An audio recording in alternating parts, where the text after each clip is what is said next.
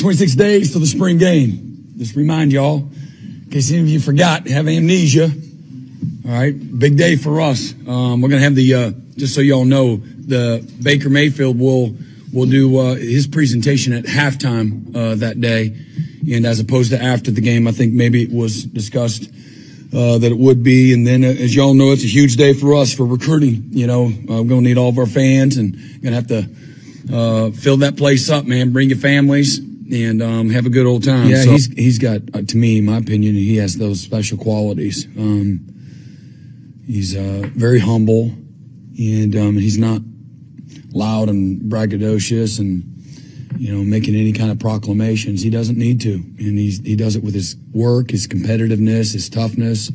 Obviously, he has street credibility with the players because of what he has done at a high level. And then all he's done since he's been here is work. And he inspires, he encourages, he leads by example. Takes responsibility even when it's not his fault, like the good ones will do. And again, just brings out the best in people. So, both sides of the ball, he's been great. He's been, like I said before, he's been a pro in every way. Yeah. You know, Billy's a guy, I get why he played 3 positions last year as a true freshman. Incredibly talented, great instincts, tremendous skill set, great toughness. Very intelligent, can do a lot of things, and we're just trying to get him to be really good at one thing. And sometimes when you do too much too soon, you know, everything's neutralized, all your ability, your instincts, your intelligence, and most of the time that's that way for freshmen. You got to be that dude, like a generational kind of a person, to at any position to you know, pick up everything right away. And I think he was, for injury and things of that nature, he had to be forced in action at different spots. And so we're really trying to have him focus at safety and put him in position there where he can play in space and use his ability, cover a lot of grass and play his man technique, all those types of things. And he's really he's had a really good start. You know, we're 3rd finish through spring ball after today's practice, just like that. And you know, we got 8 left and counting, you know. So every moment matters, whether it's meeting, it's walkthrough, it's Indy, it's, you know, team separate, it's, you know, good on good. And Billy's hungry. He's got great maturity to him, great focus. He's hard on himself, very demanding, on top of being, you know, really skilled. So expect, you know, huge things from him. And whether, you know, how he finishes up the spring, going into the summer, going into next fall, you know, his development, which has been trending, the needle moving in the right direction, will allow us to have some position flexibility with some other guys. I don't know if it's, that's a great question. I think there's more intricacies on just listening to the question and really thinking it through. Offenses are much different now than they were then, obviously, whether it's just the no huddle or all the moving parts. I think it's probably a little more difficult for a young person to know both of those systems, both sides of the ball. You know, you see more and more kids that are playing only one side in high school, and back in the day, you know, the best players stayed on the field; they didn't leave the field. And so probably less exposure on the front end coming in, and probably coaches just getting lazy, not taking advantage. I don't know. You know, when you got special players, you know, it's a great thing to have. For us right now, we're just trying to help a guy like a Billy just to become, you know, dominant at one position, get him to that point. And to me, that's what, when you have seen people do that, whether it's Chris Kani or, you know, or is it R.W. McQuarters, right? Yeah. You know, they established themselves on one side of the ball first, and then you found ways for them to continue to help the team. So we'll always be open to that. You know, whether it's on one side of the ball and playing them at multiple positions, or again, having a guy that really has that unique skill set, really special skill set to play on both sides. I'll always be open, you know, for that. I mean, again, he's not he's not up here and down here and up here and down here. He shows up with a consistent mindset, knows how to respond, can more quickly take a new language and translate it to what he understands in regards to football 101, and which should expedite, his development schematically. He's playing with I don't know, he's got a cast like right here, so he's immobile. So that's a tough thing for any DB type position, because you're in man or zone and tackling and all those, and getting off of blocks and all the perimeter screens. But love his mindset, love his attitude. He's been really good. He's really good teammate. Just has a maturity about him, like you would hope, a lot of the transfer guys do. And he's has showed up here with no entitlement whatsoever, and is completely bought into what we've asked him to do. So really been pleased. Those are the things that we hoped that we would get from all of them. And but he's done a great job with that. And again, he can play in space. Got a really good skill set too. He's a tough kid, and plays fast.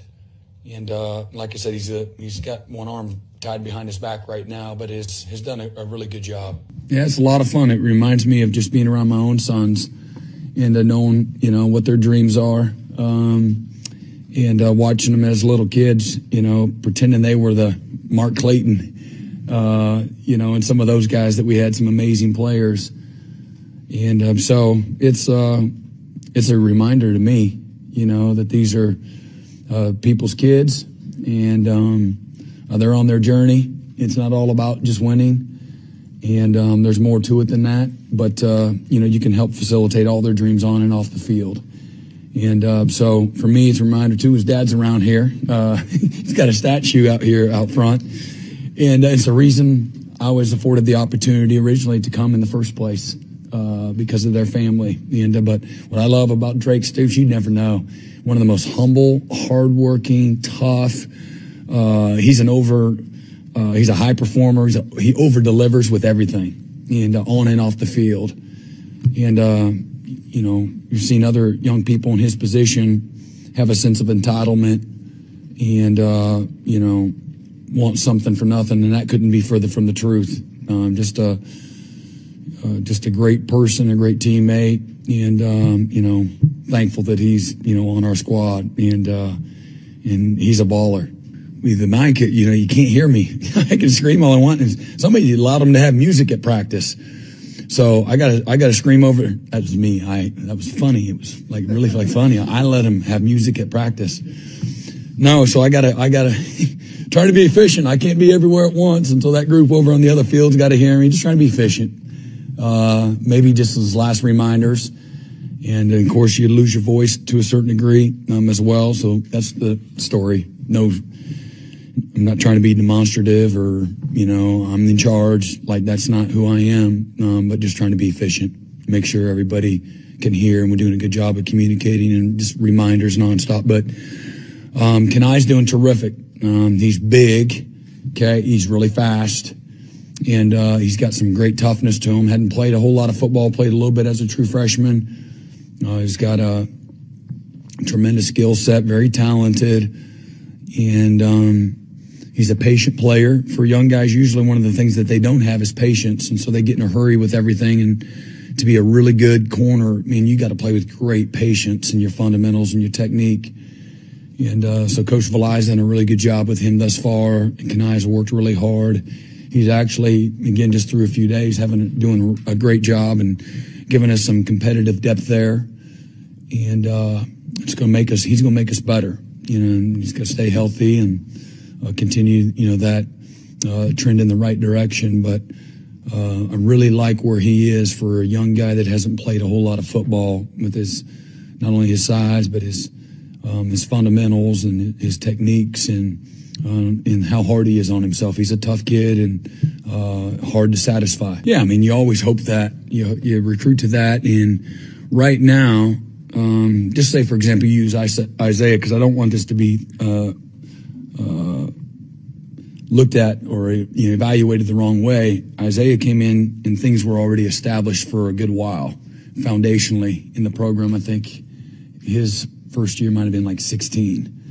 Well, you know, national championship's already been won, played in multiple, had multiple number one defenses in the country. So, you know, you could find a guy that could just do like that and everything else is already set, so to speak. So, we'll see. You know, we didn't figure him out until, you know, he redshirted his first year and then played some backup safety his second year, and he doesn't start his first game till his third year.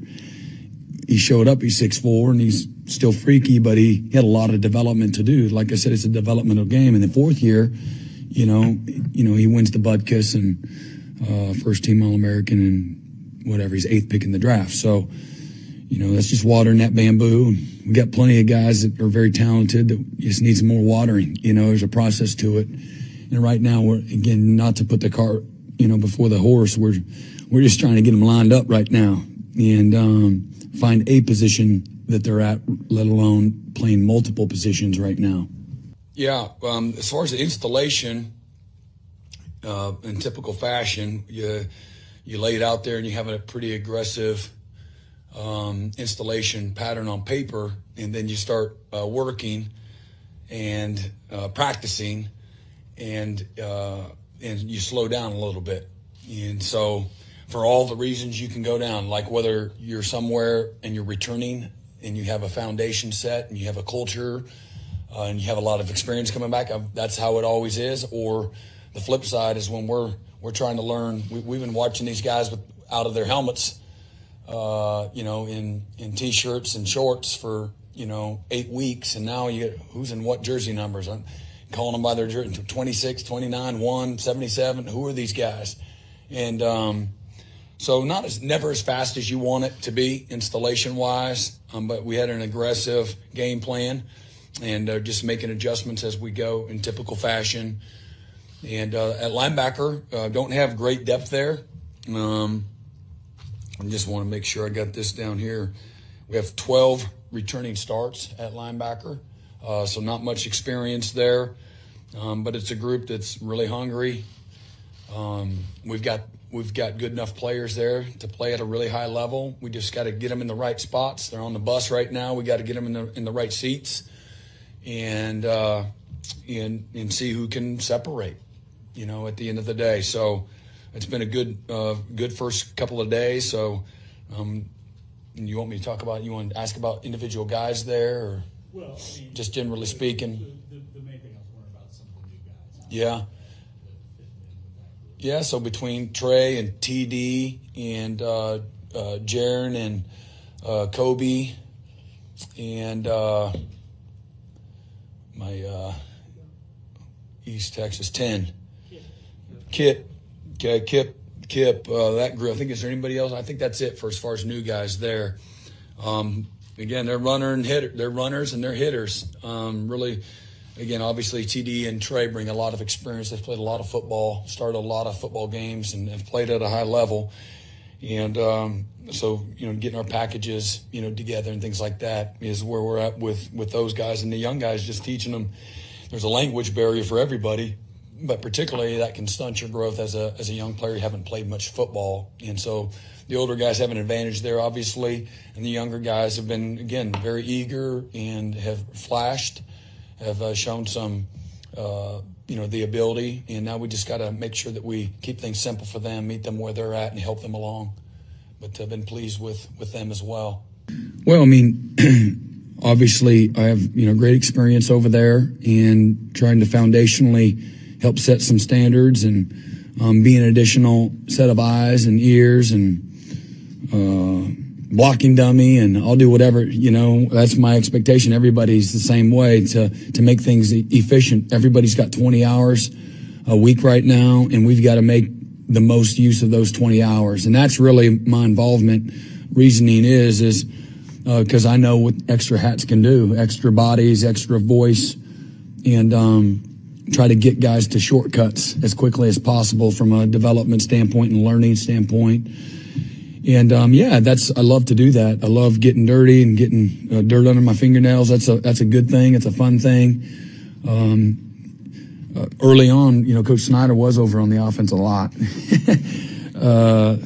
but, also did a great job of managing all of it, whether you're managing trainers and equipment people. And so you're trying to make sure from a structural and organizational standpoint, there's always little things to correct and make it better. And so you got to be very mindful and aware of those things, really first and foremost. And then secondly, coaching, making sure that you're coaching the efficiency of the drills and of the coaches themselves and what we're doing. A lot of times they don't realize things, and so you're just constantly putting notes and things of that nature. But I would imagine it'd be like probably, a normal 65-35 at any particular practice. I don't take any of it for granted, and give your help when you need to. But that's what I know intimately well, and try to spend quality time with the offensive guys off the field, meeting rooms and things of that nature too. Yeah, we'll figure that out as we continue to move forward, and a lot of times it just depends on how the spring goes. You got your thoughts on what you're experienced with, and our depth and development will determine that. But it'll be a fun time, and they'll be able to watch us and evaluate us in some kind of capacity. Running, hitting, catching, throwing, sacking, all those kind of things. So really haven't made a final decision with that. For more information, you can visit TulsaWorld.com.